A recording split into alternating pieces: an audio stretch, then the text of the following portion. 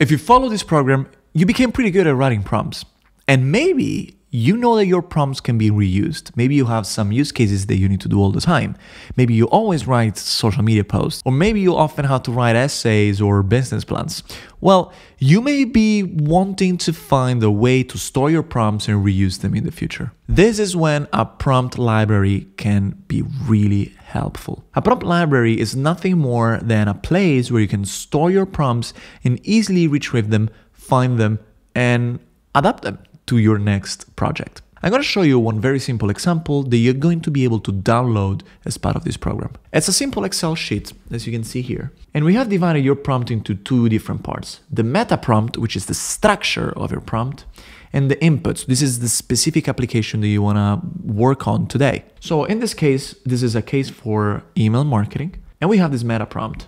Act as a professional email copywriter hired by this company. Company details. Academy is a company that provides practical education for not technical people who want to play an active role in the AI revolution. I will give you a message that the company wants to communicate. You will write an email for them.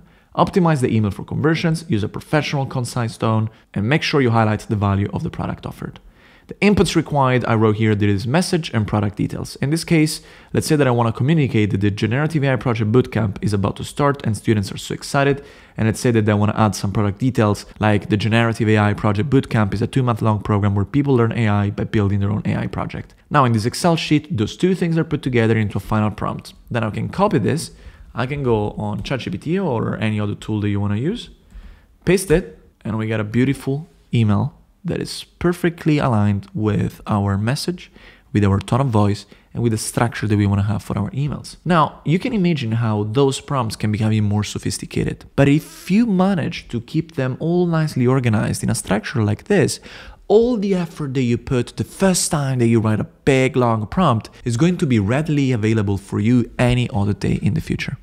Those prompt libraries can become even pretty sophisticated and complex. Imagine that you have different use cases. Maybe one is email marketing, and one is social media copywriting, and one is personal productivity or a brainstorming prompt. What you can do is add different tags, different use cases, so that you can easily filter them and start using them.